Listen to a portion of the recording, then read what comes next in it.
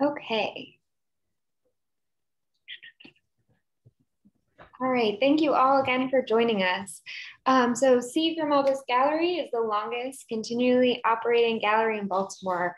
We opened in 1977 with a focus on local and regional artists, encouraging a spirit of exploration and experimentation.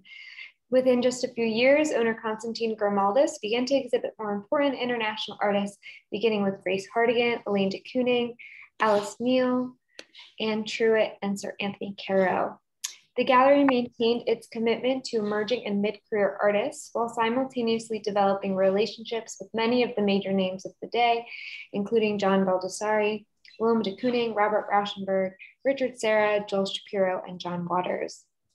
Focusing on a selective roster, the gallery promoted younger artists like Chul Hunan, Beverly McKeever, Jay Coe, and John Rupert, exhibiting their work along with more well-known artists in both regular gallery programming and at international art fairs in the United States and Europe.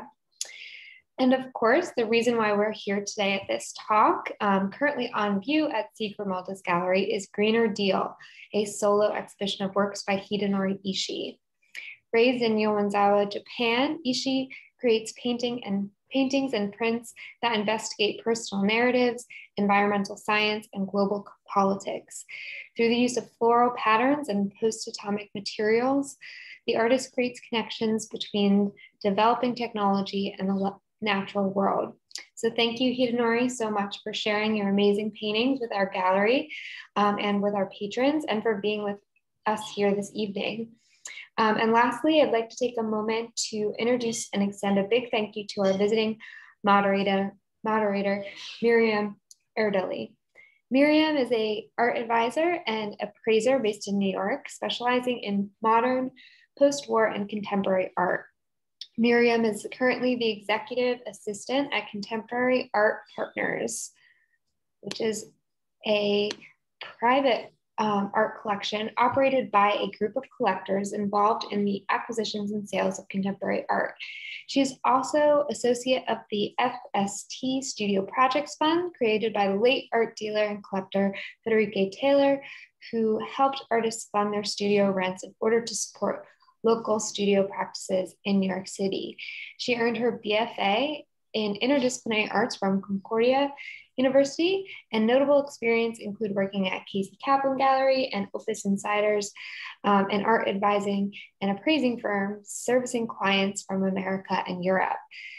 Passionate about art and art business, Myriam is dedicated to offering collectors excellent assistance in the creation and management of their art collections. So thank you so much, Myriam, for being with us today. I'm really excited to hear you talk with Hidenori about his work. So what we're going to do is start with a brief introduction to the exhibition and into Hidenori's work, and then we'll move to a guided conversation with Myriam. Afterwards, there will be time for audience questions. Viewers are welcome to post their questions in the chat along the way, and I'll address them at the end of the conversation or wherever they feel most pertinent. So with that, I am going to turn it over to Hidenori to give us a little introduction to his work. Great. Hello, everyone. My name is Hidenori, and thanks for the great introduction, Julia. And again, I really appreciate this moment and this opportunity for Grimaldis Gallery and Costa Grimaldis, who is the owner of this gallery. And I've been working with him about almost 16 years, I think. So I've always, thankful for him and all the support he's been giving me. And this is actually my 4th solo show with the gallery. And it's just kind of fascinating to be able to have a full in-person exhibitions around this time. It's been only a year since this whole global pandemic, but being able to have actual works in the gallery space just kind of really quickly is actually very fortunate for me. So really I really appreciate for making this happen. And the show Greener Deal is actually including works from in the past. Sort of like the oldest work I have in the show is like dated back in like 2015. And most of the works in front of the galleries are kind of fresh paintings that I've been building during this like pandemic time. And also I have like some new print works that is on paper that I made during this artist residencies in the Lower East Side in 2020 in summer to March 2021. And the image right now up on the monitor is one of the On the Fence Still Life Beta series from this year. And this like On the Fence series started out as kind of like response to, or the more likely the continuations of like my other group of work called like Nostalgia series, which dated back in like 2015. And I've already made like multiple of them, but this On the Fence series really like started out as the kind of like continuations of that like nostalgia series in Ice Plant group of work, which Ice Plants kind of like dated back into a sort of like my direct response to Fukushima Daiichi sort of nuclear accident. And then I visited the sites a couple times, just kind of like overseeing like the actual like landscapes and scenes and sort of like personal space of like people's like in evacuated zones. And I started creating this whole series since like 2012. And this is kind of like, these groups are kind of like my reflection of like nuclear contaminations and sort of invisible fears and how that is kind of creating the geological and psychological sort of like separations. And this series has been kind of going over years, but I've been using that as kind of like a series to kind of further investigate the ever developing like urban landscape that is kind of like within this context of like sort of invisible fears and contaminations and or embedded traumas of like political and social sort of like systems that we live in. That is kind of like the close up of the On the Fence series, but it is actually kind of like challenging to see from like image on the monitor, like how each individual like layers and objects that's kind of depicted within the paintings to be visible like through this, but it's a little bit more experimental. I mean, not experimental, but experience oriented in the sense where if you actually stand in front of those paintings, I think people react a little bit more with the senses than sort of actual image itself. And I think that's kind of one of my concerns about like my paintings in this series. And like this like On the Fence, like specifically, can you actually sort of go back to maybe like On the Fence? I'm gonna like these like series actually like started out like sort of as my response to sort of like New York like urban like landscaping as well. And these are kind of like direct, well not direct, but these are like derived from like the presence of like green construction walls in New York City. And that is kind of like to me like sort of like a good like symbol, or like a symbol for myself, just because I've been like sort of investigating sort of like how that transformations of space, like landscaping and how environment impact sort of like being affected the like space we live in throughout my career. And then within that sort of context of like New York City, that's where like distractions and constructions happen at the same time. And that wall itself has like kind of like actual functions of like divider and separations of space. But at the same time, it comes like down at some point. So, and also to me, like the green color itself is very symbolic, as I'm going to talk maybe a little bit more later, but this substance I've been using for my this like substance I've been using for my painting. It's called like Precourt C72, which is like neon green like substance, which was actually sprayed over in the Fukushima Daiichi nuclear site right after the nuclear meltdown happened, and which substance was like used to like seal those like radiations down on the grounds or the surface, so that like there's no air, high radioactive like air doesn't come off into the sky, you know, to be carried over to the other wider regions in the area. So to me, like there's like a one picture that really struck to me as like a point of discovery where like it was like a really like lightning moments, this image of like green sort of color sprayed over this industrial like building, which is already almost like shattered, you know, exploded. That kind of linked to sort of my like a bit memories of just like seeing from, actually this is when I was in Baltimore back in days like 2013, I mean sorry 2003 2004.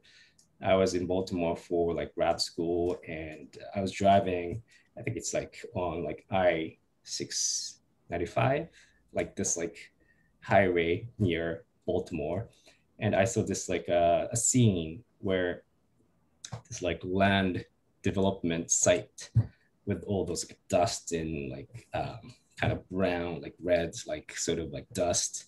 But I've seen this kind of green sort of like paint covered over on those like red sand, which later on I was driving. So, and again, back in days, I didn't have any iPhone, so I wasn't able to like check what it was, but I went to like sort of back to my home, look it up, what it was.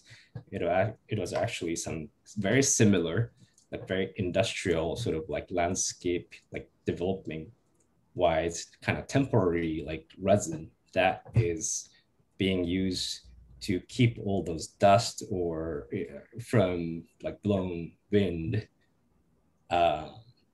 or just kind of like visually make that sort of temporary like scene as kind of like a green like landscape. So to me, that was kind of the moment of like sort of like that I decided to just kind of stick with this like material for the rest of like this kind of group. And again, like in that sense, I think the original use of Precourt also kind of like aligned with the sort of like similar way to the like this kind of like green construction wall in New York City. It's kind of temporary, sort of comes down at some point. But at the same time, the beauty of it, I think these like a green construction wall in New York City is kind of like cultural hubs that's kind of being used for graffitis, or street artists are kind of like really spraying on graffitis, and there's much of like fashion kind of a cultural sort of bulletin boards kind of paste over, tear down. There's a lot of activities within the sort of like livings in the city. And I think to me, it's kind of very like democratic and like sort of like its own presence. But the series was kind of started as kind of a response to sort of like Trump's like border wall policies, as I was getting green card back in days, like in late 2016 and early 2017. And as for myself, as like foreign workers, I think that sort of questions and anxieties and sort of like hopefulness was embedded within that sort of like wall series on the fence series. And I also did this 24 feet across installation element sort of painting in 2019, and that's really has a kind of like a little bit more like wall presence than these guys. But anyway, I'm talking too much about like two details about these guys. So like I'm gonna move on to like those like mirror series a little bit. But so yeah, like these kind of mirror series really started out as kind of like extensions of like how I can sort of like make object or paintings. That is the notions of like self-contained, invisible, invisibility, and extending that use of like screen printing with the Cricut. I was trying to achieve some sort of like capturing this kind of like air, like some sort of like invisible psychological sort of elements with it, with those flower patterns. And to me, like, I think like I had this always like fascination with the Liechtenstein's like mirror series. And to me, like, I'm just kind of like like appropriating his mirror series in a sense when it comes to the form and the shapes. But obviously I'm making a little bit more like depth within the work. But what is sort of fascinating to me about his work is again, you know, like in long histories of the art, you know, art histories, there's so many painters painted like mirrors and all that stuff within the scenes or as object. But I think what's fascinating to me was like, this is such a like very simple, like sort of like bottom, like sort of like minimal object or the image I can think of. And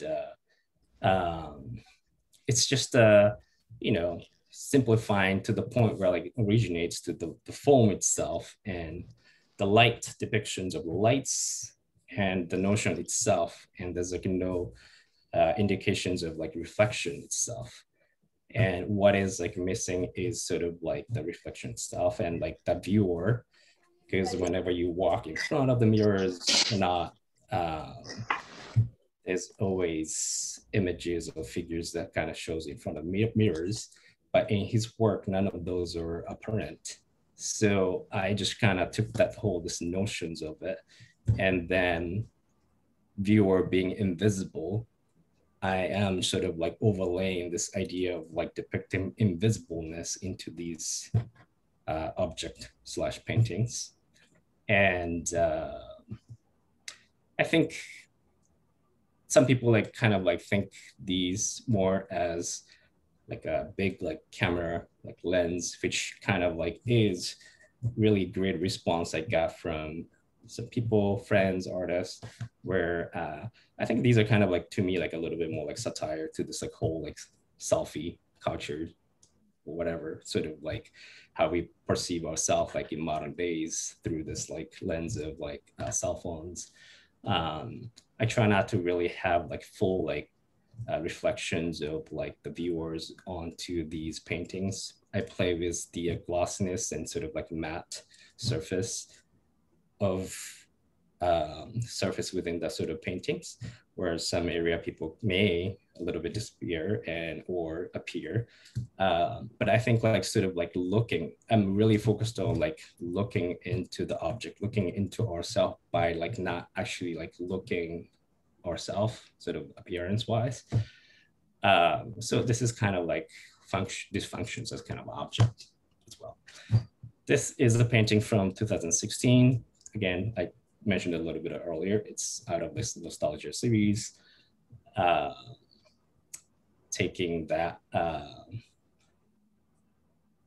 idea of, I think when it comes to these guys, I always, when I started like these like nostalgia series, I started out as kind of like a response to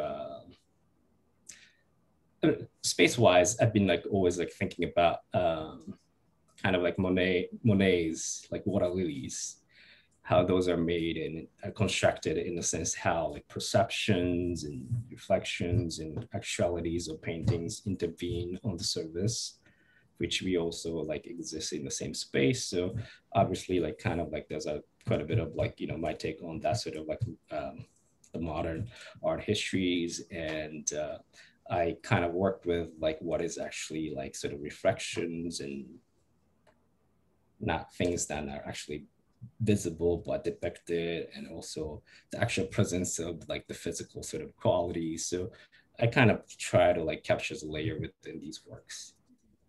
And this is the work from 2015. This is one of the two Black Lake series, and maybe some people can probably like guess the landscape actually is kind of coming out of this Japanese maybe painting. It looks like a Japanese old painting back in like 19th century. And it is actually sort of, I'm taking again the compositions of Tani Buncho's landscape paintings, which is actually kind of depicted near like Fukushima site in 2020. And I'm kind of dissecting and sort of stretching and like playing around with the what a time and sort of like those human sort of activities within the natural setting can kind of evolve the landscape painting. And this is the backside of the room, and there's a two group of work I have in the back where this like Eki Mook series that I've been doing that I use sort of like very like rusted sort of surface along with kind of a patina painting like finish along with the very like thick heavy paste surface that's covering with some sort of cracks and sort of powders kind of coming out of like the surface. And this comes from actually sort of like my response, or I kind of start building this idea during like this Chernobyl trip I made back in like 2016. I stopped by Chernobyl and also I stopped by like Amsterdam and I saw like some sort of exhibitions there. And I'm kind of like playing with the how the ornaments or objects or buildings, those things that is kind of like built within the society is kind of left off, and what is like what would like time would do. But these imagery of like flowers are actually taken out of this cabinet maker in Dutch that is like in like 17th century John the American. And so sort of the imagery itself doesn't play as much as imagery within the cabinet, but I'm kind of taking it as a point to like stretch sort of a little bit more fictional in the sense that like bringing into a little bit more like life quality, but taking sort of like more water, like hydrations out of like whole system. And sort of in a way, my act of painting is sort of like parallel to what a time would do instead of depicting the pictorial sense of images. And so yeah, you can see like there's some cracks and some sort of pigments sort of like dripping out of the surface. And I've done like more than a handful like paintings for this series, but these are the kind of like new ones that I did this year for the show. And lastly, this is the new kind of prints that I did during artist residency at Lower Eastside. And I made a little bit like a still life-ish kind of composition within Photoshop. I first like gathered images out of like sort of like stock images from like Adobe stock, sort of choosing sort of proper images that's being actually used in a supermarket, like grocery stores in New York City, or I'm sure like those are stock images. So like you can probably find anywhere kind of very generic sort of like fruits and veggies. And when it comes to like actual like supermarket settings, you see them as like really massive, exploded sort of size, and you don't really know the proportions of like who your body as opposed to the image itself. But anyway, like I just kind of like came up to this sort of idea during pandemic when we have a little bit of hard time like accessing to that like daily base sort of vegetables and food wise, getting in line for like 10 minutes, 20 minutes. I think I never experienced that in my life. And I don't know, I think it's just kind of, to me, that was kind of great opportunity for me to like really compose what are sort of like meaningful of like those like food, veggies, and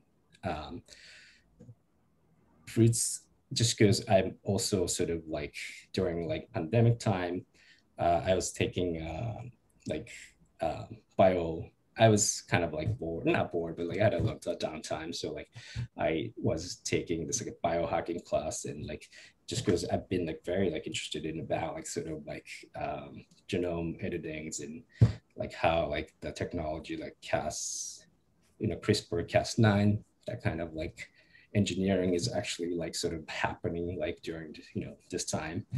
And interesting enough, like we talk about more science than ever since pandemic, and I think sort of like that technology is very fast forwarding, and like it's really coming down to our daily livings. And definitely I think that's going to be like one of like big conversation when it comes to environmental conservations and sort of how we live in the future. So I was making prints, sort of like imagining or like dissecting sort of the idea of like light printing and printing of food or printing of like DNAs and those things, kind of like lining like them up like like one singular like lines, and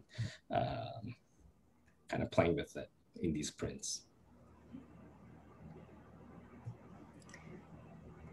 Maybe I'm a little bit over time, but well, thank you, Hide. So I wanted to thank you, Julia, for the introduction, and thank you to the Grimaldis Gallery for organizing this artist talk.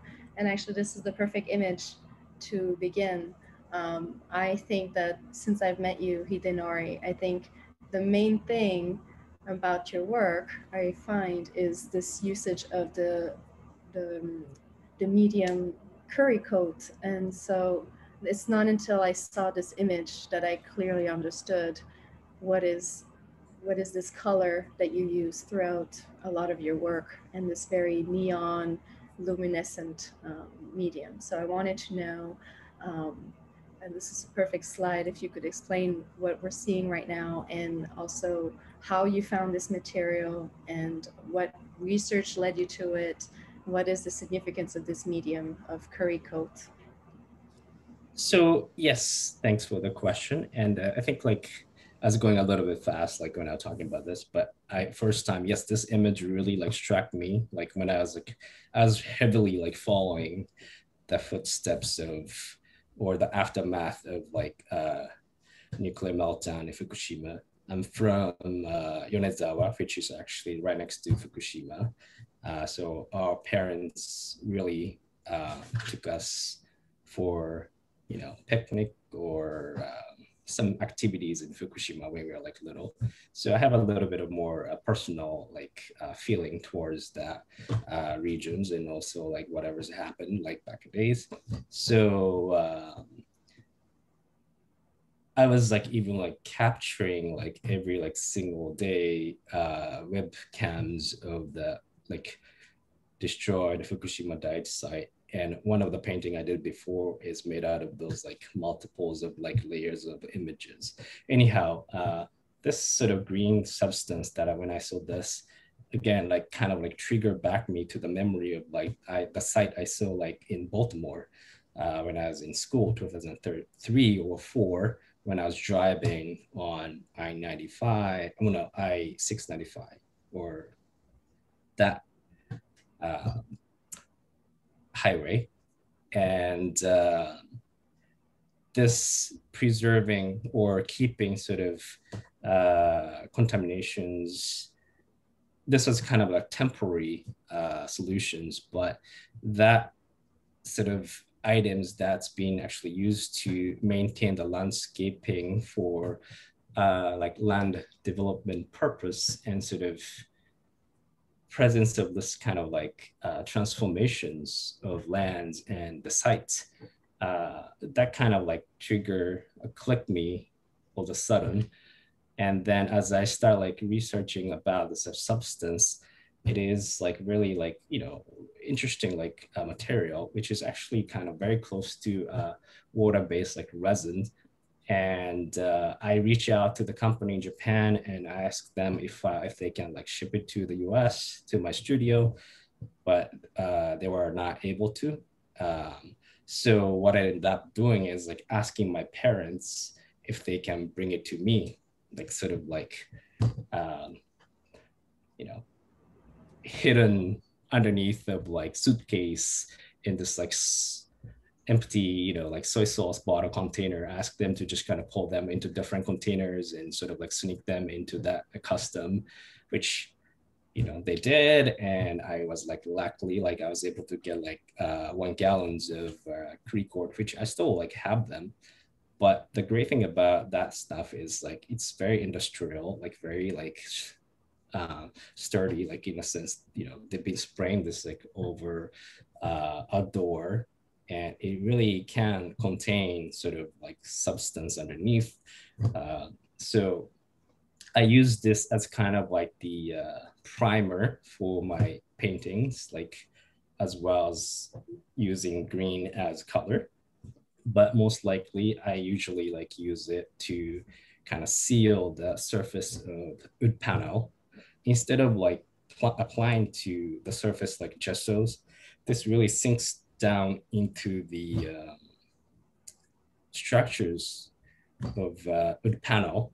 So it's to me, it's kind of like active, like sealing when it comes to slide 6 or see the on the fence, because I think that would show maybe the detail of the green.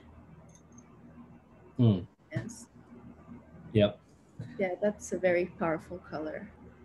I think, yeah, it's really like interesting in a sense, like depending on like how much water I add into, and the color shifts quite a bit. And it is more like stickier than regular acrylic paints, and it has really like strong like holding balance compared to the other acrylic mediums. Really creates a neon glow and a lot of luminescence. I noticed that you refer to On the Fence, this series, as still lifes. Mm-hmm. So I wanted to know why you're using the word still life, and maybe if we could look at slide 2 to show us. So yeah, I think when it comes to still life, I mean, on the Fence series had started already like from like 2019, but I started like naming them as the newer ones, like still life. In a sense, I'm kind of like within this square sort of like field, I'm trying to create like new sort of system, like a living system within.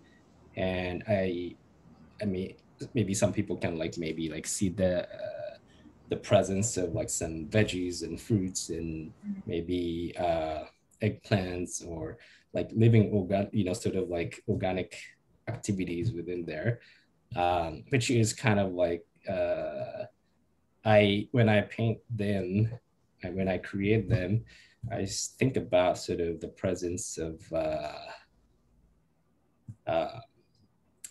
this like new technologies or ever evolving like genome sort of editings. And again, I think when it comes to like fruits and veggies, I think tomato is more like kind of common, and I think more people probably have a little bit of ideas about like those like gene edited like tomatoes and what those are meaning for.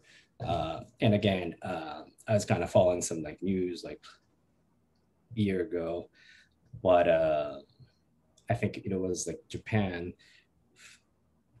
who officially opened up this like market for genome edited like tomatoes and fruit. And I think none of the other countries, I think the US still being questioned, but I think there's kind of like interesting sort of conversation we can make about this where, because we don't really know the cause of what's going to bring into our like dietary and like livings. So I think, and again, I think I kind of mentioned this like earlier, these gonna be the more of the trends for sure, just because of like the conditions like our planets are facing right now, and actually sort of like that title comes, the show title, Green Ideal, comes from that aspect as well. But I think here, I think we are kind of creating almost like, to me, like this is like the whole like painting is a kind of living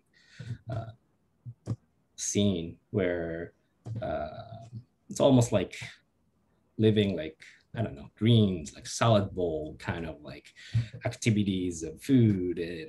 And again, like, you know, every moment as this technology goes forward, I think we are creating new landscapes, which is kind of like, you know,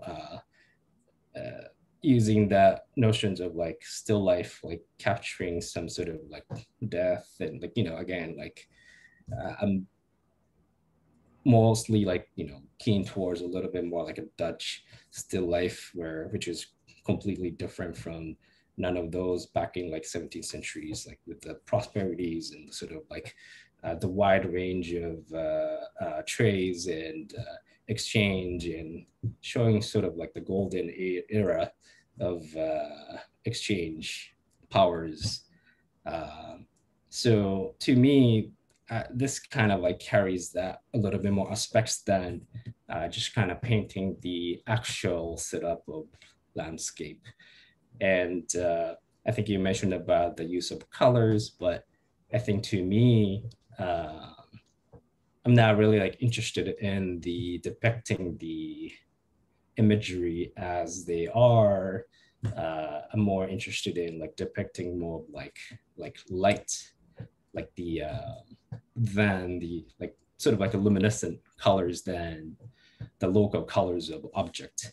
So I think it comes from maybe both, like when it comes to playing with colors, I use like computer to make colors in my paintings, or at the same time, to me, like those kind of transparent quality of light and object physiques is something that like suggests the progressing of time, the time passage.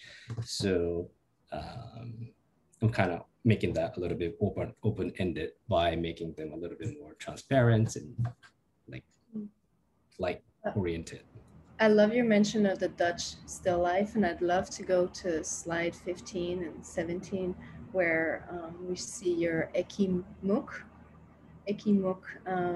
series, because I thought these were really striking. And then you showed me the cabinet that inspired this work. Is slide 24. It's really beautiful. So if you could speak maybe a little bit about your inspiration. Sure. So yeah, this is also like, these images are also from like Chernobyl trip I did like in 2016. I really wanted to grasp what would the image or the like landscapes and like living to be like after like 30 years, just so that I can compare or see what I can come up with out of like Fukushima stuff. And yeah, like it was really striking to see those abundant objects, sort of like interiors and furnitures, textbooks, and even those propaganda paintings painted by the artists, sort of like house painters, which is kind of like within that sort of the town Pripyat, which is supposed to be the town for the people who is like very like super elite sort of group of people who they made a town for those scientists and families. And I think that incident happened like right after even like opening. So but anyhow, like sort of like the meaning of like the images and paintings within this sort of like the setting on the right. I think I was kind of questioning about image itself, as opposed to like how like the object kind of fades away through the time and degrades and well, I love sort of the crackling on the image on the left. Mm-hmm. It's a room, right, that was left untouched for years in an evacuation zone, right? Yeah. And so this beautiful crackling that appears untouched. And so this goes back to directly to the title of the work, right? Ekimok, which is Right. Icelandic phrase. I think, yeah, again, like there's one aspect. And also the title comes from a couple like reasons where like I love this Icelandic band and like Sigur Rós. And I think to me, like sometimes I name some of my paintings after the songs, and this happened to be one of them. And I think it's just the mood and the pace of the song, the music was really like sort of like matching. And again, like if you can go back to the next slides where the cabinet is, that the tech cabinet was actually this is a picture that I took like in Amsterdam, the museum.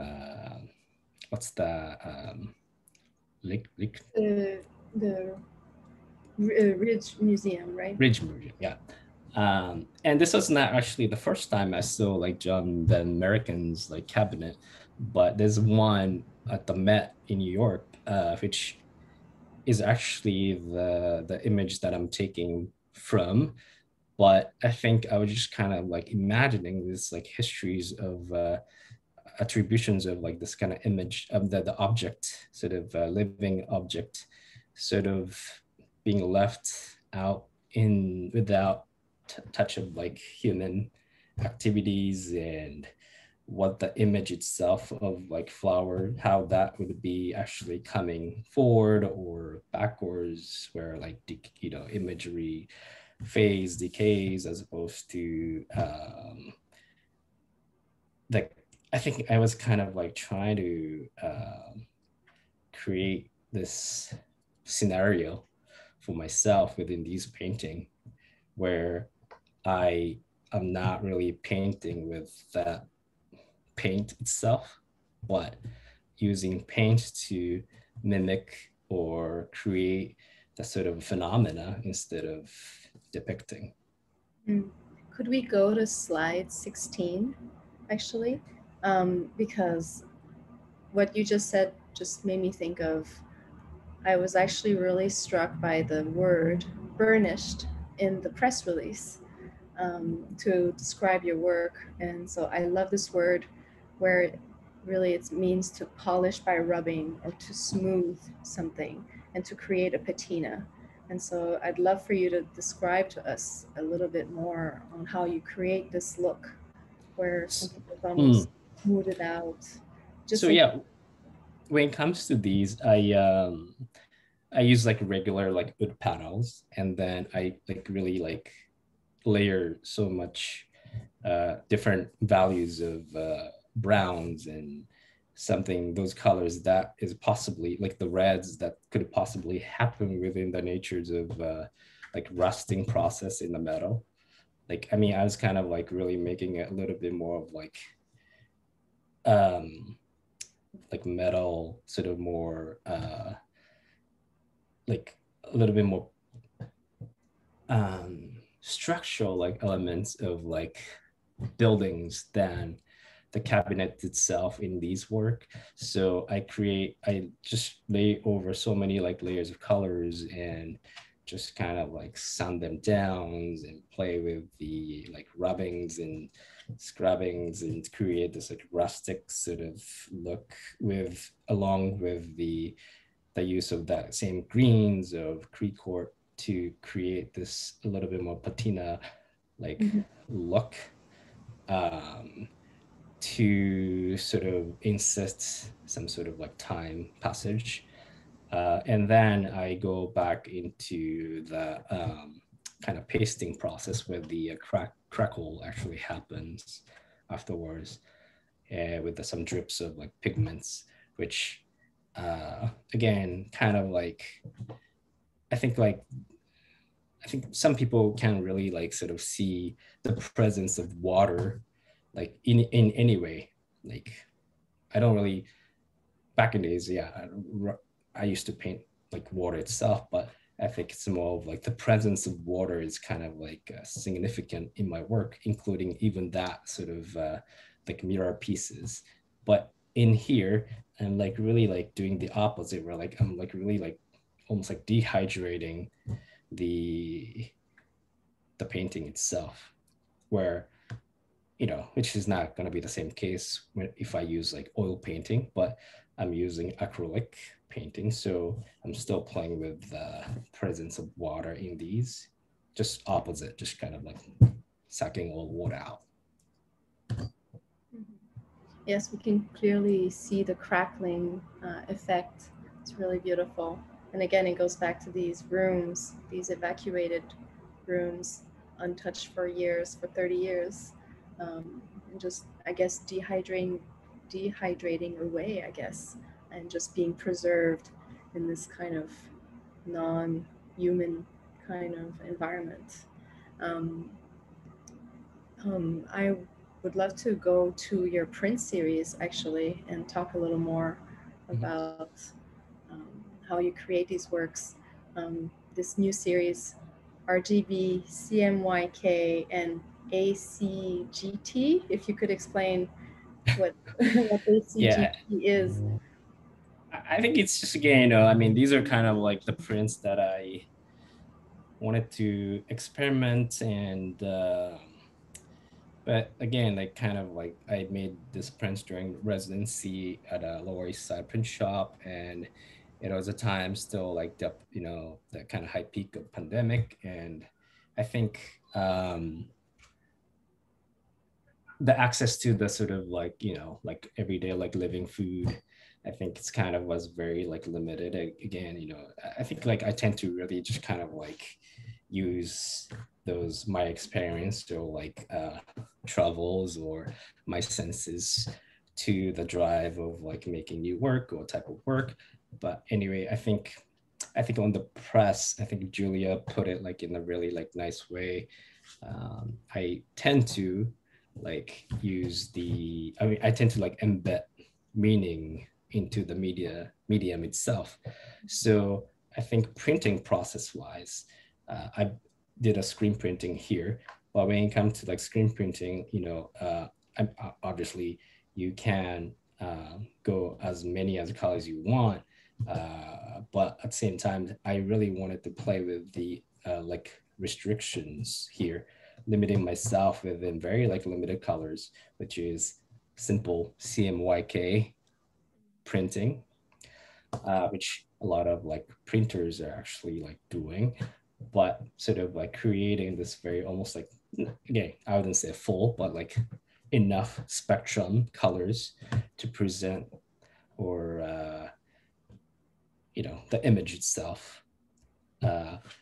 That is the sort of printing technique I wanted to go with, along with the compositions I was creating in this Photoshop setting, like on the computer. And I'm like dealing with the like light RGB like sources, than again full spectrum colors. But I think, extending that like sort of like limitations or the codings of like things that creates multiples of colors or like layers of things.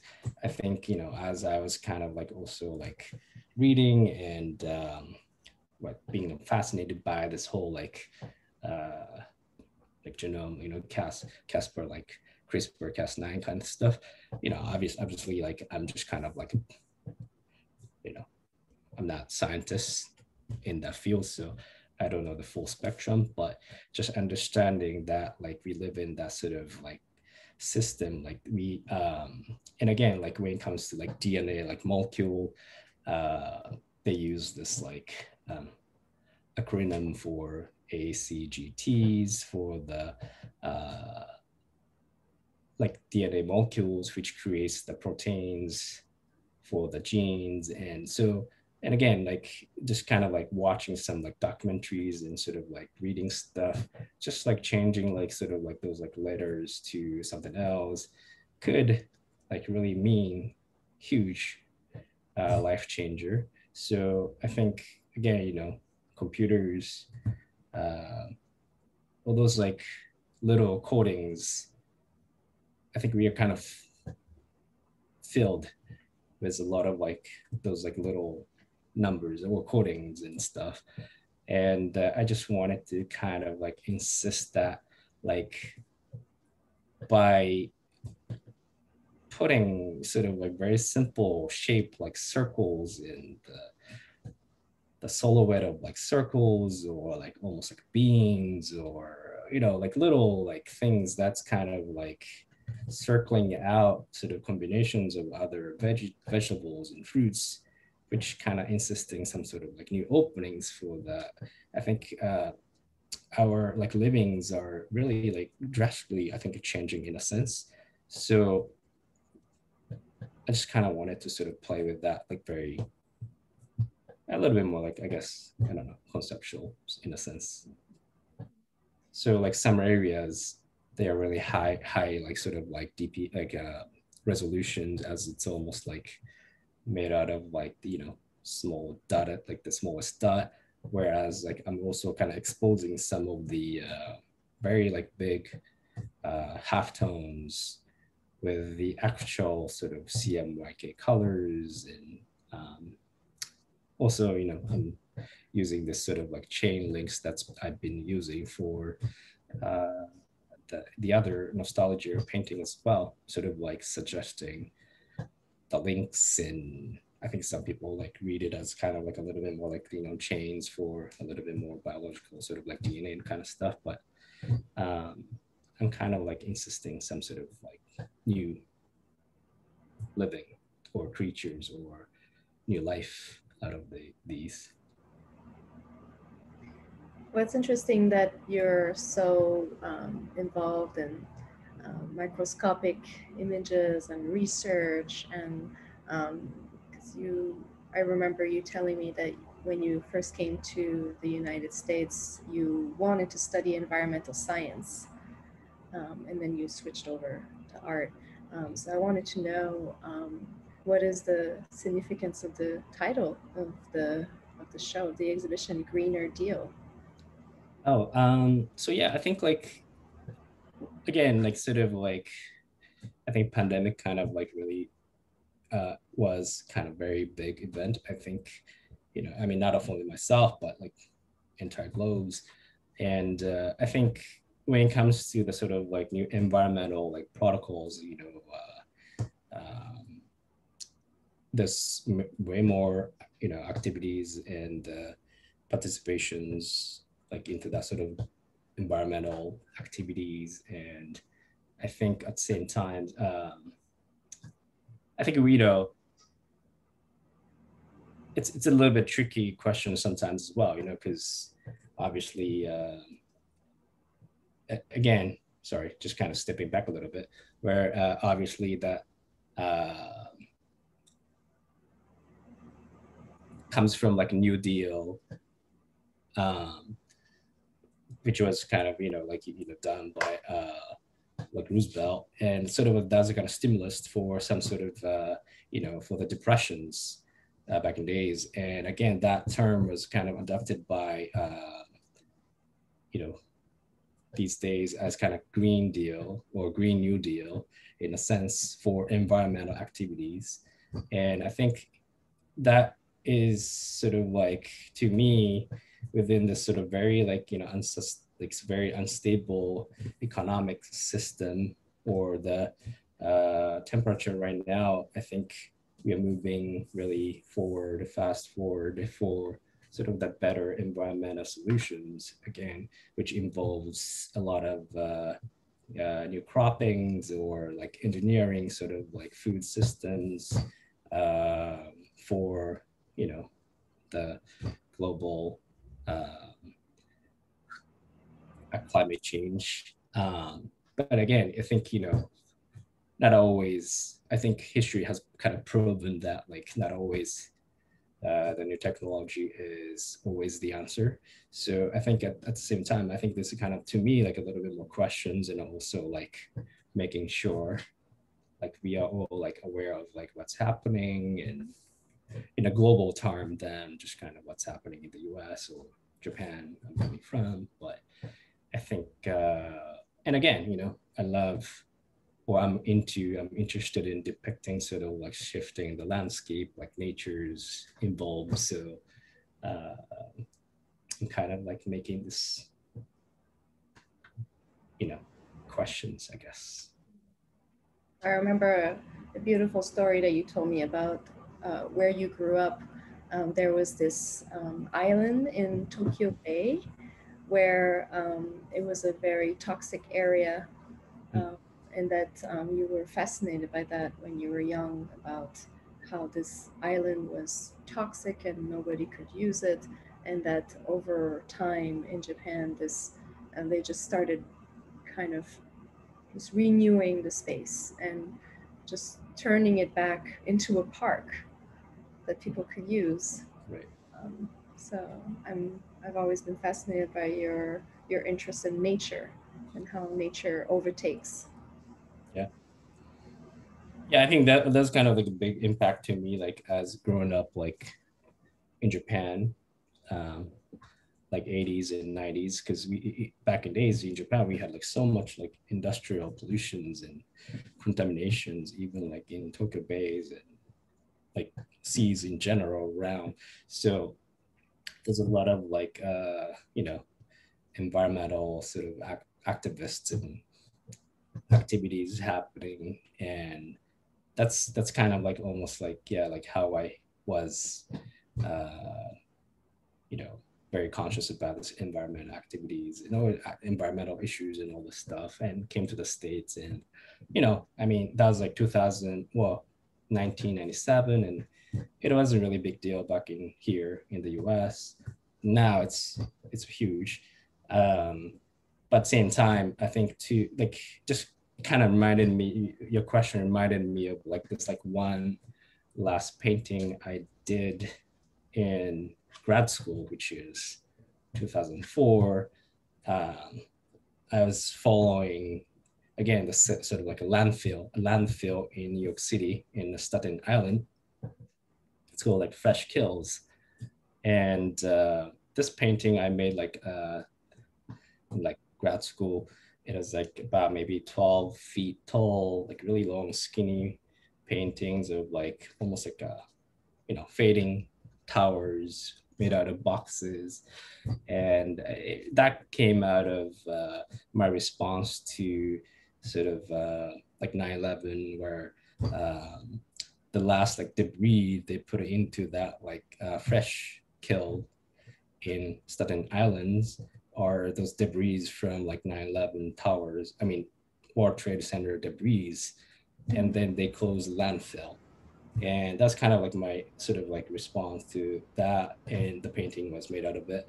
But I think, yeah, again, it's already been like 15, 60 years since after they closed. And now I'm already like signed up for the Fresh Kills like park newsletters, but they're open now as a park. For people to go on picnics. Yeah, exactly. Yeah. So I think that's sort of like aspect of like very like transformations of like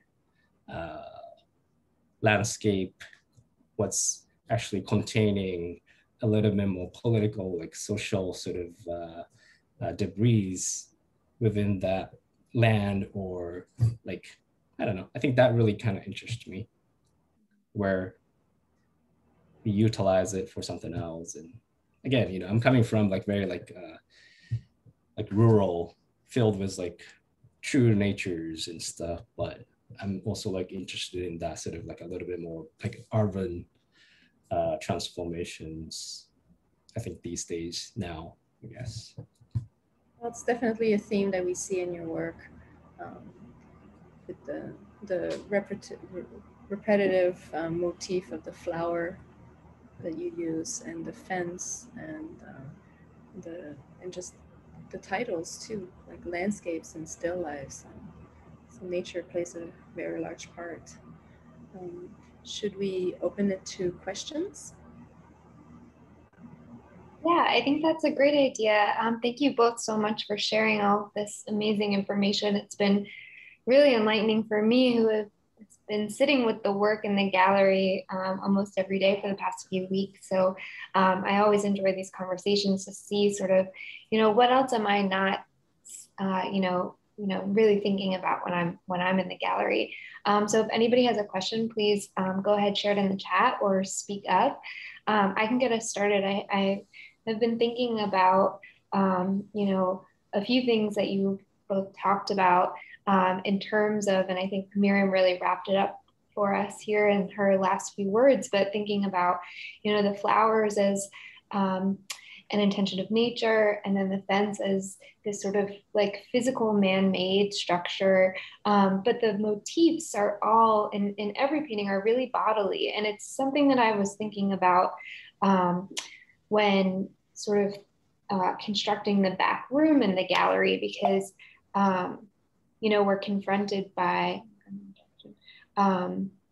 two, seemingly different series, but the motif is what really is bringing them together. And I'm curious because, these are later Ekimu paintings. You've been working on this series for a number of years now. And the negative space here is so referential of the positive space motifs within the prints. So maybe you can talk a little bit more about those organic forms and Right. where they overlap in different series. Yeah, I think that's a great question. And again, like in older Ekimu pieces, I wasn't having that sort of positive image, just shapes of that, like that's present on those prints. But I think in a way, I made those prints first, and then I worked on these guys. And like in a sense, like I think I wanted a little bit of like I wanted to like inject a little bit of like presence of very like I don't know like very simple shapes of like organs or like living organs, where like I think that actually is sort of like a shapes that's kind of like a bean shape or like the round circles. Those are very like simple shapes, but that's been kind of like appearing in my older works multiple times. And again, I think when I was actually making those prints in Printshop, one of the other resident artists, I think he really like, was like, oh, but it's like some of them look like a penis. It's like once I start seeing that, he's like, that's all I see. So I think there's a little bit of that, like in a sense, very like basic like shapes of origins of livings. Uh, I try to stick with that in that sense for the shape stuff. And I think maybe when it comes to those economic pieces, um, as I was like talking about like dehydrating and all that stuff, um, I don't know. I think I wanted to maybe bring that like a little bit in there in a sense as the presence of human like presence or like livings. Yeah, thank you. I don't see any questions in the chat. Is there anybody out in the abyss that wants to share a question or thought with either Hidenori or Myriam?